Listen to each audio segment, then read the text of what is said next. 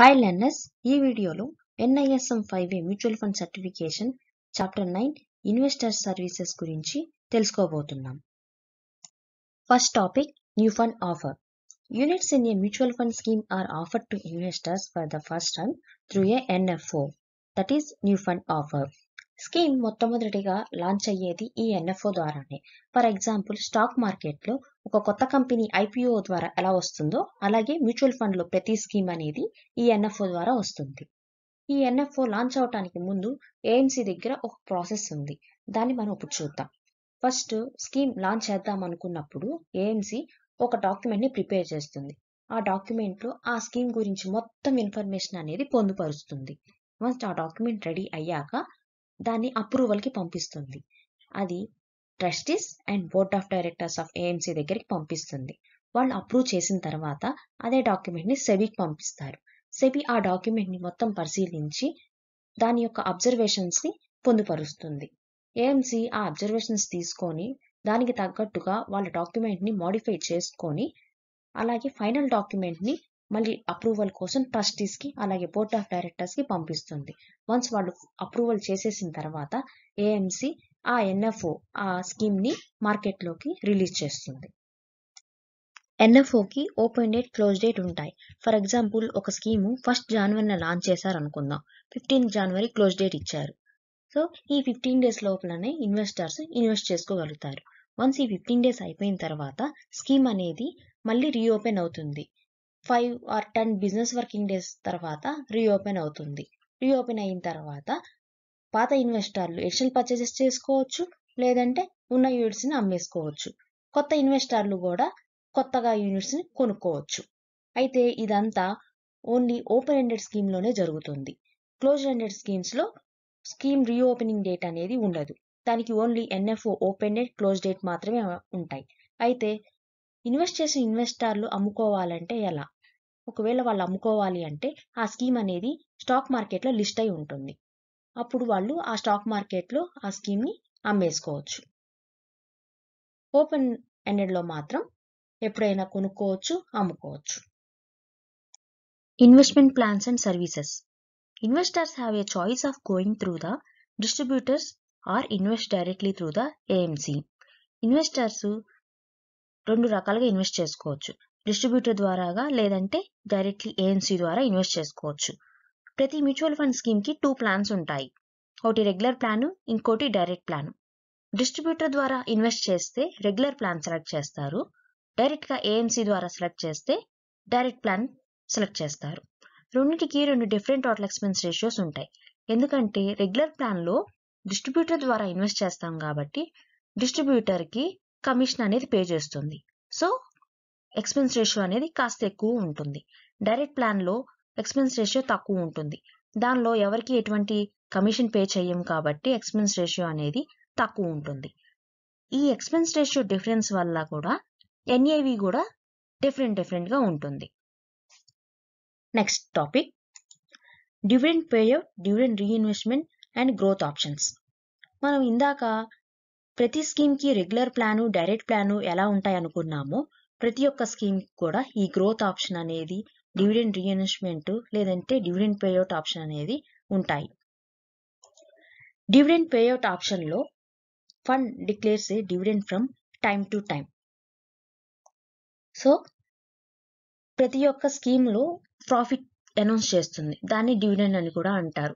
ఆ డివిడెండ్ అనేది మంత్లీ లేదంటే క్వార్టర్లీ లేదంటే యాన్యువల్లీగా ఇలా టైం టు టైం అనౌన్స్ చేస్తూ ఉంటుంది. లేదంటే ఇలా టైం టు టైం కాకపోయినా ఎప్పుడైతే ప్రాఫిట్స్ వస్తాయో, ఎప్పుడైతే అనౌన్స్ చేద్దాం అనుకునేదో అప్పుడు డివిడెండ్ అనేది కస్టమర్ అకౌంట్ కి ట్రాన్స్ఫర్ చేస్తుంది.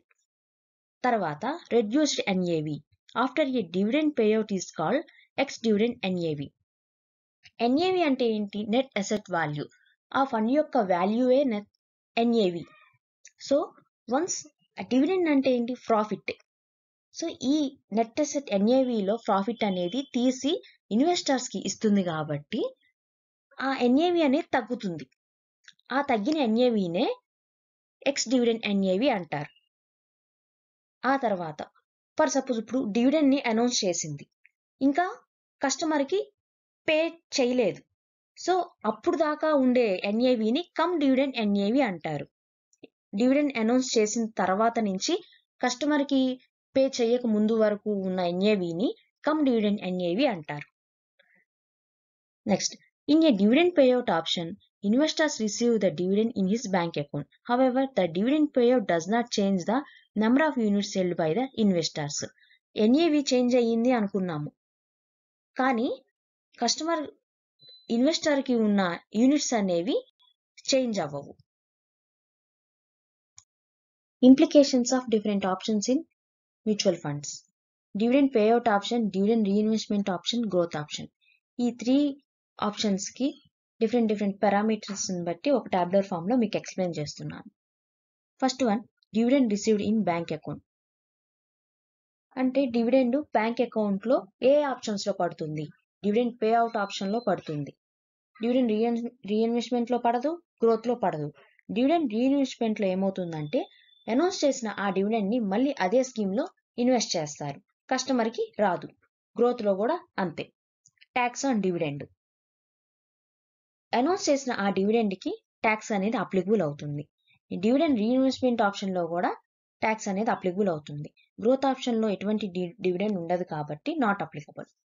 Next, increase in number of units. Dividend payout ఆప్షన్లో డివిడెండ్ అనేది కస్టమర్ బ్యాంక్ అకౌంట్లో క్రెడిట్ చేసేస్తారు, సో ఎటువంటి యూనిట్స్ అనేవి తగ్గవు, పెరగవు.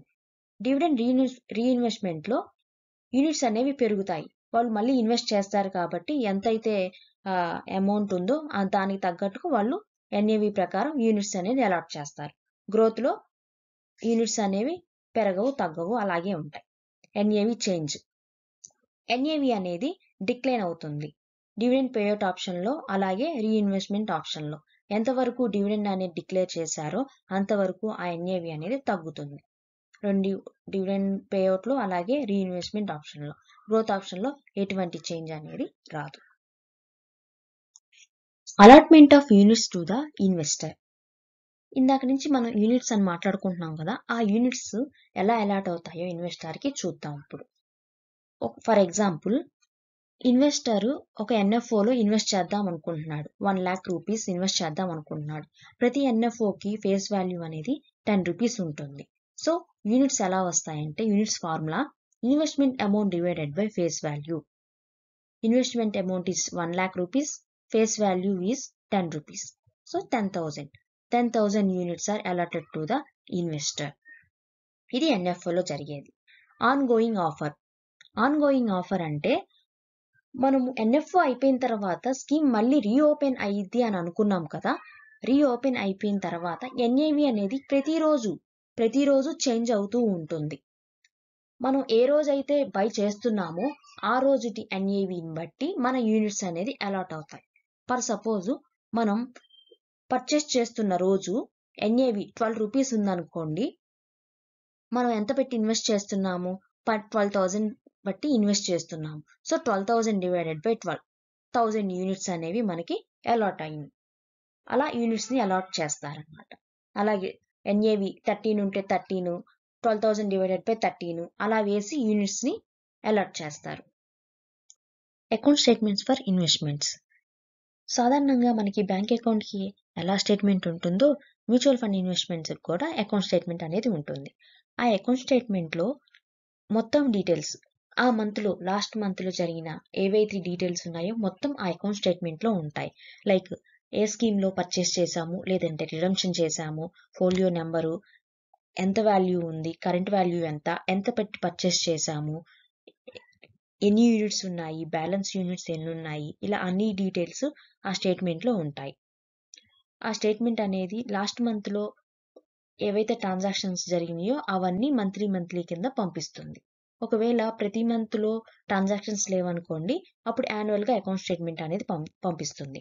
కన్సాలిడేటెడ్ అకౌంట్ స్టేట్మెంట్ అనేది ఒక మంత్లో 10వ తారీఖుకి మొత్తం ట్రాన్సాక్షన్స్ అన్ని ఏఎంసీల్లో ఏవైతే జరిగినాయో ఆ ట్రాన్సాక్షన్స్ అన్ని ఏఎంసీ రిజిస్టర్ ఈమెయిల్ ఐడికి పంపిస్తుంది.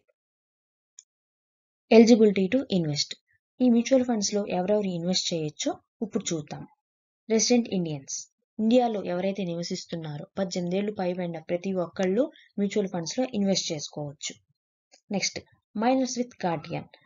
18 ఏళ్లు లోపల ఉన్న వాళ్ళని మనం మైనర్స్ అంటాం. ఆ మైనర్స్ విత్ గార్డియన్ సపోర్ట్ తో ఇన్వెస్ట్ చేయొచ్చు.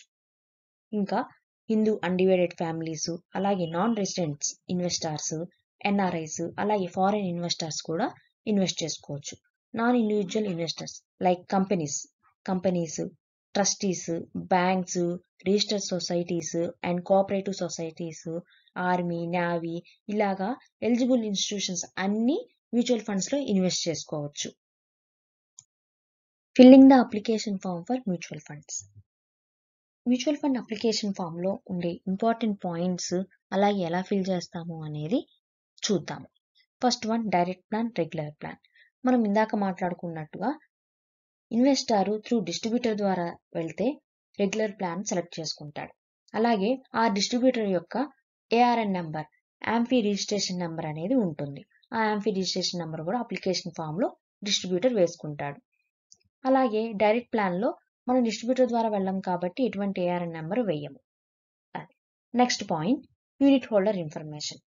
ఇన్వెస్ట్ చేసే వాళ్ళని యూనిట్ హోల్డర్ అని కూడా అంటాము. అతని యొక్క ఇన్ఫర్మేషన్ అనేది మ్యూచువల్ ఫండ్ అప్లికేషన్ ఫామ్ లో ఇవ్వాల్సి ఉంటుంది.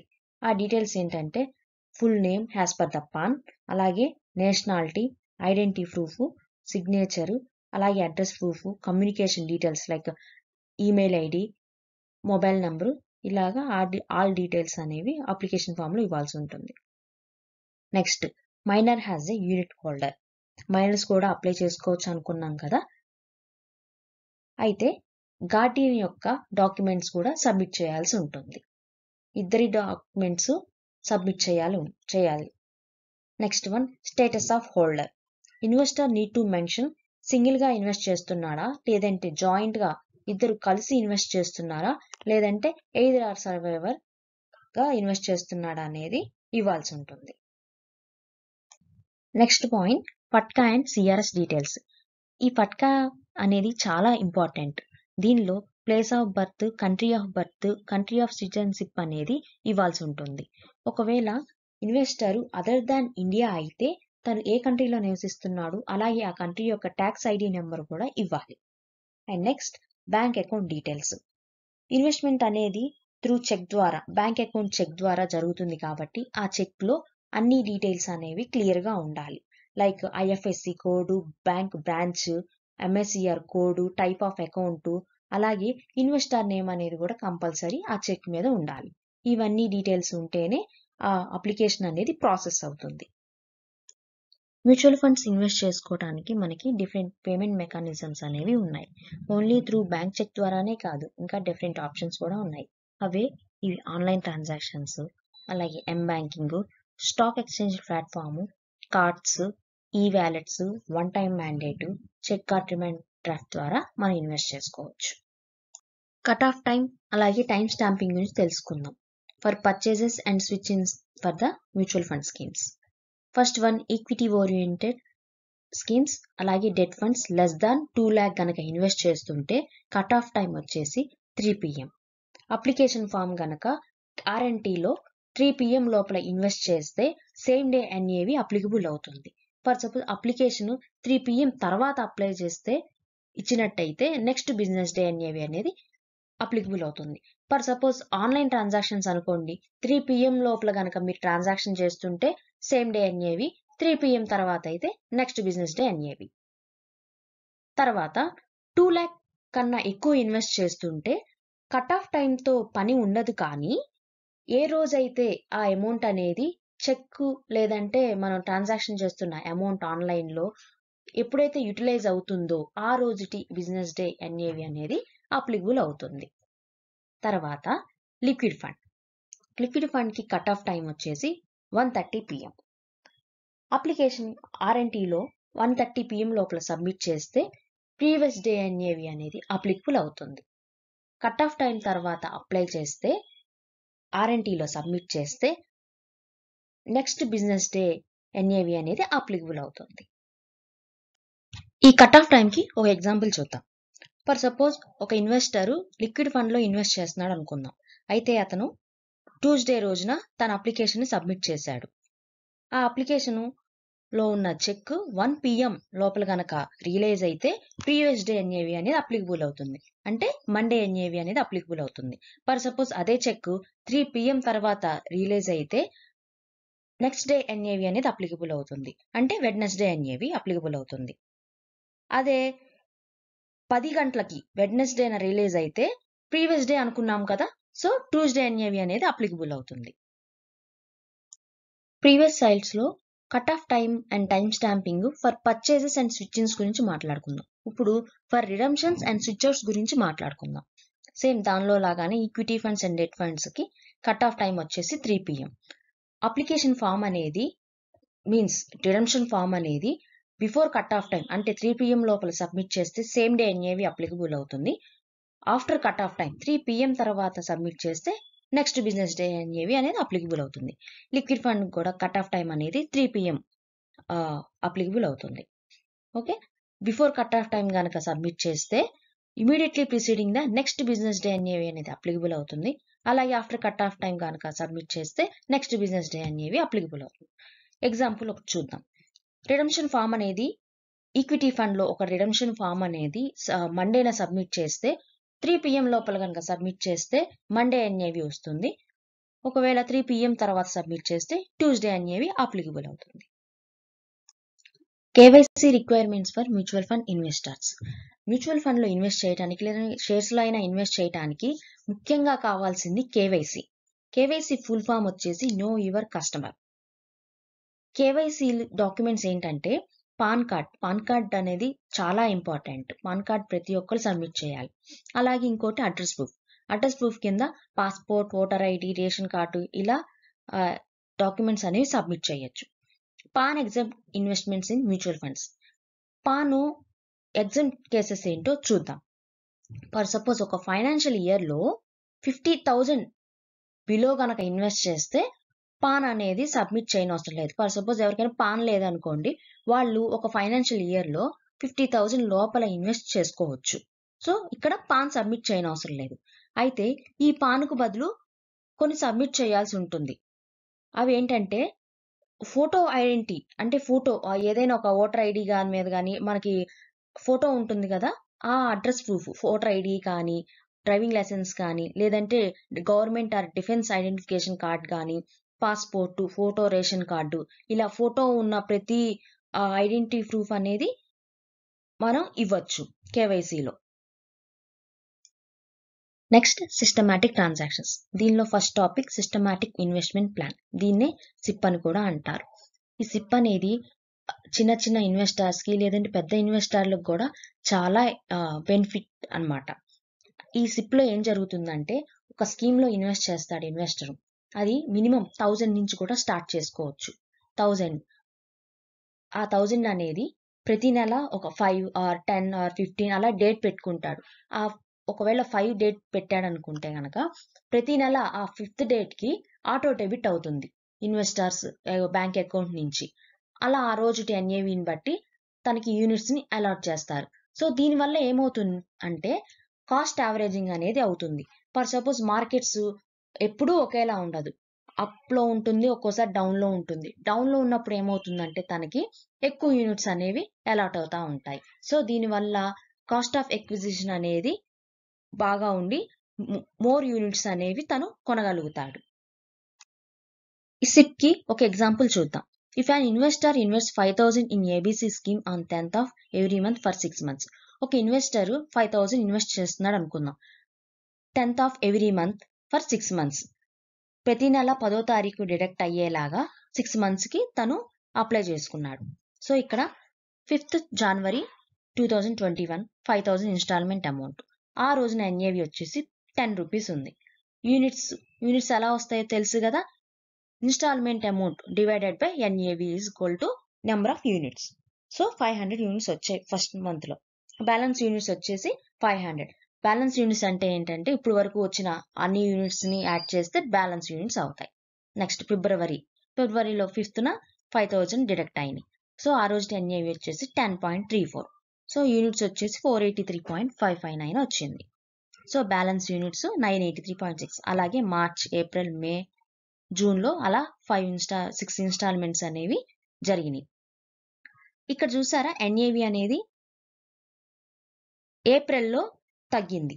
అప్పుడు మార్కెట్లు డౌన్ అయి ఉంటాయి. సో అందుకని ఎన్ఏవి అనేది 10.25 వచ్చింది. ఆ మంత్లో యూనిట్స్ చూసారా పెరిగినాయి 487.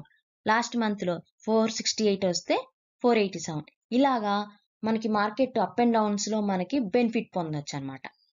ఇంకోటి ఇక్కడ యాక్చువల్గా 5th కదా డిడక్ట్ అయ్యేది, మరి ఇక్కడ జూన్లో ఏంటి 6th వచ్చింది అంటే ఆ రోజు మేబీ 5th జూన్న మేబీ సండే రావచ్చు ఆర్ సాటర్డే రావచ్చు, లేదంటే ఫెస్టివల్ కూడా రావచ్చు.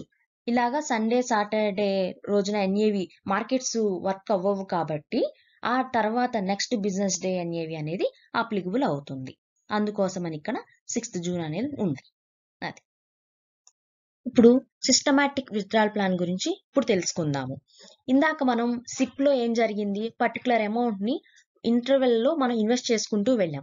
ఇక్కడ ఏం జరుగుతుందంటే పర్టికులర్ అమౌంట్ని ఇంటర్వెల్గా ప్రతి మంత్ లేదంటే ప్రతి వీక్లీ అలా మనకు కావాల్సినట్టుగా ఇంటర్వెల్లో విత్డ్రా చేసుకోవటం అనమాట. ఇక్కడ ఒక లంసమ్ అమౌంట్ ఉంది, 1 lakh are 2 lakh lump sum amount ఉంది. దాన్ని ఒకేసారి మనం రిడెంప్షన్ చేసుకోకుండా ఇంటర్వెల్గా ఇన్వెస్ట్ చేసుకోగలిగితే మనకి బెనిఫిట్ అనేది వస్తుంది. ఇది ఎస్డబ్ల్యూపి అనేది మంత్లీ ఎవరికైతే నాకు ఇలా ఇన్కమ్ కావాలి అని అనుకున్న వాళ్ళకి, అలాగే రిటైర్మెంట్ అయిన వాళ్ళకి చాలా బెనిఫిట్ వస్తుంది ఈ ఎస్డబ్ల్యూపి వల్ల. ఒక ఎగ్జాంపుల్ చూద్దాం. ఫర్ సపోజ్ ఒక ఇన్వెస్టర్ దగ్గర ఇవాళ వాల్యూ వచ్చేసి 25,000 ఉందనుకుందాం. అతనికి 5,000 కావాలి మంత్లీ. అయితే అతని దగ్గర మొత్తం యూనిట్స్ వచ్చేసి 2,500 యూనిట్స్ అనేవి ఉన్నాయి. తనకి 5,000 కావాలి కాబట్టి ఆన్ అండ్ యావరేజ్గా 25,000 ఉంది కాబట్టి ఒక 5 monthsకి ఇన్స్టాల్మెంట్స్ పెడతారు. సో 5th జనవరి రోజున 5,000 కనుక విత్డ్రా చేస్తే ఆ విత్డ్రా అనేది ఎన్ఏవి ఆ రోజు ఎన్ఏవి ప్రకారమే అవుతుంది. ఆ యూనిట్స్ ఎన్నంటే 5,000 డివైడెడ్ బై 10.34 అవుతుంది. అయితే యూనిట్స్ 484 యూనిట్స్ అనేవి విత్డ్రా చేసుకున్నాడు. సో 2,500 మైనస్ 484 వచ్చేసేసి 2016 బ్యాలెన్స్ యూనిట్స్ అనేవి తన దగ్గర ఉన్నాయి. సో ఆ రోజుకి ఇన్వెస్ట్మెంట్ వాల్యూ వచ్చేసి 20,845 వాల్యూ అనేది ఉంది. ఓకే, అలాగే నెక్స్ట్ ప్రతి మంత్ 5,000 విత్డ్రా చేస్తున్నాడు. తన వాల్యూ అనేది ఇలా ఉంది. లాస్ట్ లో చూసారా 1,000 మిగిలింది. సో దీని ఒకేసారి విత్డ్రా చేసి ఉంటే తనకి ఈ 1,000 అనేవి మిగిలేవి కావు. కానీ మనీ ఉంచడం వల్ల ఇలాగా మనీ ఉన్నాయి కాబట్టి మార్కెట్ లో వాల్యూ పెరుగుతూ ఉంటుంది కాబట్టి వాల్యూ కూడా తన ఇన్వెస్ట్మెంట్ వాల్యూ కూడా పెరుగుతానే ఉంది. సో దానివల్ల 1,000 అనేవి తన వాల్యూ అనేది పెరిగింది. సిస్టమాటిక్ ట్రాన్స్ఫర్ ప్లాన్ ఎస్టిపి, ఇది వేరియేషన్ ఆఫ్ ఎస్డబ్ల్యూపి అనుకోవచ్చు. ఎస్డబ్ల్యూపిలో ఏం జరుగుతుంది, particular amount particular డేట్న investor bank అకౌంట్కి విత్డ్రా అవటము. ఇక్కడ ఎస్టిపిలో ఏం జరుగుతుందంటే ఒక ఫండ్లో నుంచి ఇంకో ఫండ్లోకి ట్రాన్స్ఫర్ అవటం. ఇక్కడ 2 స్కీమ్స్ ఉంటాయి. ఒక స్కీమ్లో నుంచి పర్టికులర్ అమౌంట్ పర్టికులర్ డేట్న ఇంకో స్కీమ్లోకి ట్రాన్స్ఫర్ చేసుకోవచ్చు అనమాట. దీనివల్ల మనకి బెనిఫిట్ ఏంటంటే ఒకే రోజున మొత్తం ఇన్వెస్ట్ చేసే కంటే ఒకే ఫండ్లో కంటే ప్రతి డైలీనా లేదంటే వీక్లీనా ఇలా ట్రాన్స్ఫర్ చేసుకోవటం వల్ల మనకి బెనిఫిట్ వస్తుంది. మార్కెట్ అప్ అండ్ డౌన్స్ వాలటైల్ని బట్టి మనకి బెనిఫిట్ వస్తుంది, యూనిట్స్లో డిఫరెన్స్ వస్తుంది. సిప్లో మనం ఇందాక మాట్లాడుకున్నాం కదా, అప్ అండ్ డౌన్స్లో మనకి మోర్ యూనిట్స్ అలాట్ అవుతాయి. అలాగే ఎస్టిపిలో కూడా ఇలాగ అవుతుంది. సాధారణంగా ఇవి liquid to equity, equity to liquid అలా ఎస్టిపిలు చేసుకుంటూ ఉంటారు. Next dividend transfer plan. Same ఇక్కడ కూడా నేను ఒక స్కీమ్లో ఇన్వెస్ట్ చేస్తున్నాను. ఆ స్కీము డివిడెండ్ నేను సెలెక్ట్ చేసుకున్నాను.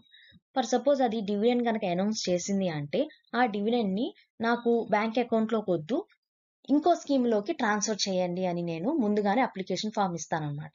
సో దానివల్ల ఏమవుతుందంటే డివిడెండ్ అనేది ఈ స్కీమ్లోకి నాకు ట్రాన్స్ఫర్ చేస్తారు, నా బ్యాంక్ అకౌంట్కి పడదు. అది డివిడెండ్ ట్రాన్స్ఫర్ ప్లాన్లో జరుగుతుంది. Next switch. ఈ స్విచ్లో కూడా సేమ్ ఒక ఫండ్లో నుంచి ఇంకో ఫండ్లోకి ట్రాన్స్ఫర్ చేస్తారు. దీనిలో ఇంటర్వెల్స్ పీరియడ్స్ అలాంటివి ఏమీ ఉండవు. ఒక ఫండ్లో నుంచి ఇంకో ఫండ్లోకి మొత్తం యూనిట్స్ అనేది లేదంటే ట్రాన్స్ఫర్ చేస్తూ ఉంటారనమాట. Operational aspects of systematic transactions. First one SIP registration. మనము ఈ సిప్ లో బ్యాంక్ కి ఒక మ్యాండేట్ ఇస్తాం. ప్రతి మంత్ నా బ్యాంక్ అకౌంట్ నుంచి ఒక 5,000 రూపీస్ 10th డేట్ న ప్రతి మంత్ 10th న డైరెక్ట్ చేయండి అని ఇస్తాం. అది electronic payment mode notch, direct debit and standing instructions ద్వారా జరుగుతుంది. Next SIP top-up facility. ఈ టాప్అప్ ఫెసిలిటీలో ఏం జరుగుతుందంటే మనం ఫస్ట్ ఒక సిప్ ని ఇన్వెస్ట్ చేసాం, కానీ నేను ఆ సిప్ ని పెంచుకోవాలి అనుకుంటున్నాను, ప్రతి మంత్ ప్రతి ఇయర్ సిప్ ని పెంచుకోవాలి అనుకుంటే గనక మనం ముందే ఆ ఇన్స్ట్రక్షన్స్ అనేది ఇవ్వచ్చు. అది ఎలా అంటే 2 రకాలుగా ఉంటుంది. నేను పర్సంటేజ్ ప్రకారం సిప్ ని ఇంక్రీజ్ చేసుకోవాలనుకుంటున్నానా, లేదంటే పర్టికులర్ అమౌంట్ ఇంక్రీజ్ చేసుకోవాలనుకుంటున్నానా, దాన్ని బట్టి సిప్ అనేది జరుగుతూ ఉంటుంది. ఒక ఎగ్జాంపుల్ చూద్దాం. Monthly SIP of 2,500 for a 3-year period and signed up to top up SIP at an annual frequency by 500 rupees. So 500 first year లో సిప్ ఇన్స్టాల్మెంట్ అనేది 2,500 ఉంటుంది. సెకండ్ ఇయర్ లో అది ఇంక్రీజ్ అవ్వాలి 500 కి. సో మొత్తం అమౌంట్ వచ్చేసి 3,000. ఆ నెక్స్ట్ ఇయర్ లో 3,000 అనేది డిడక్ట్ అవుతూ ఉంటుంది. ఆ నెక్స్ట్ ఇయర్ 500 యాడ్ అయితే 3,500 అనేది డిడక్ట్ అవుతూ ఉంటుంది. ఫర్ సపోజ్ ఇన్వెస్టర్ 10% ఇంక్రీజ్ అవ్వాలి అని ఆప్ట్ చేసుకుంటే గనక సెకండ్ ఇయర్ లో 2,500 లో 10% 250 రూపీస్ కలిపితే 2,750 అనేది డిడక్ట్ అవుతూ ఉంటుంది సెకండ్ ఇయర్ లో. తర్వాత నెక్స్ట్ ఇయర్ లో ఇంకో 10% డిడక్ట్ అవ్వాలి అని ఆప్ట్ చేసుకుంటాడు కాబట్టి 2,750కి 10% కలిపితే 3,025 రూపీస్ అనేది డిడక్ట్ అవుతూ ఉంటుంది. సిప్ టాప్అప్ ఫెసిలిటీలో మనకి ఈ ఫెసిలిటీ యాడ్ చేసుకోవచ్చు. మూడోది renewal and cancellation of SIP.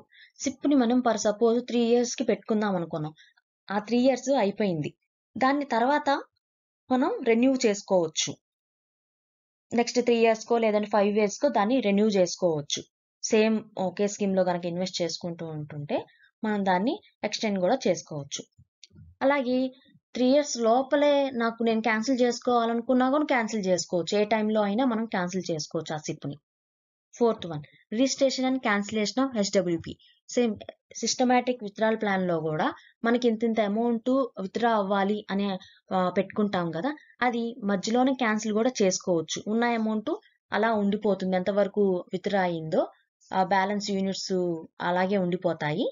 మనం ఆ క్యాన్సిలేషన్ అనేది మనం ఇచ్చుకోవచ్చు. రిజిస్ట్రేషన్ క్యాన్సిలేషన్ ఎస్టిపి కూడా మధ్యలో క్యాన్సిల్ చేసుకోవచ్చు. Non financial transactions in mutual funds. Mutual funds లో మనం అప్లికేషన్ సబ్మిట్ చేసేటప్పుడు కొన్ని డీటెయిల్స్ సబ్మిట్ చేస్తాం. కొన్ని రోజుల తర్వాత ఆ డీటెయిల్స్ ఏమైనా చేంజ్ చేసుకోవాలనుకుంటే మనం చేంజ్ చేసుకోవచ్చు.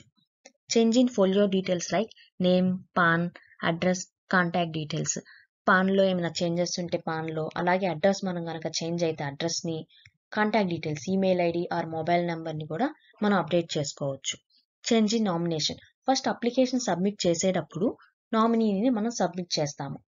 ఆ నామినీ గనక లేదంటే ఇంకో నామినీని యాడ్ చేసుకోవాలనుకున్నా, లేదంటే ఉన్న నామినీని తీసేసి కొత్త నామినీని పెట్టాలనుకున్నా మనం చేంజ్ చేసుకోవచ్చు.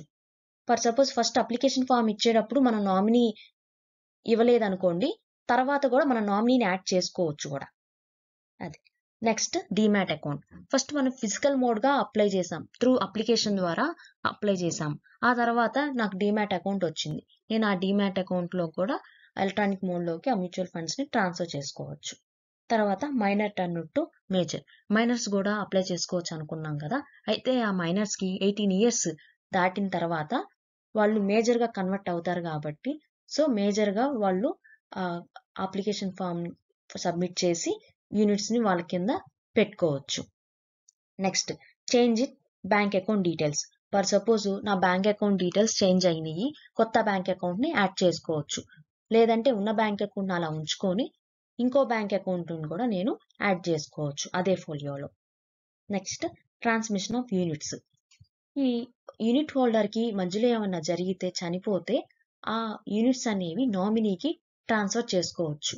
ఆ ప్రాసెస్ ని ట్రాన్స్మిషన్ ఆఫ్ యూనిట్స్ అని అంటారు. దానికి ఒక ప్రాసెస్ ఉంటుంది. ఆ యూనిట్స్ అనేవి ట్రాన్స్ఫర్ చేసుకోవడానికి డాక్యుమెంటేషన్ అనేది సబ్మిట్ చేయాల్సి ఉంటుంది. Next NRO to resident Indian. NRO to resident Indian గా స్టేటస్ మార్చుకోవాలన్నా కూడా మనం మార్చుకోవచ్చు. So these are the important points in the chapter 9. Thanks for watching this video. Please subscribe for more videos.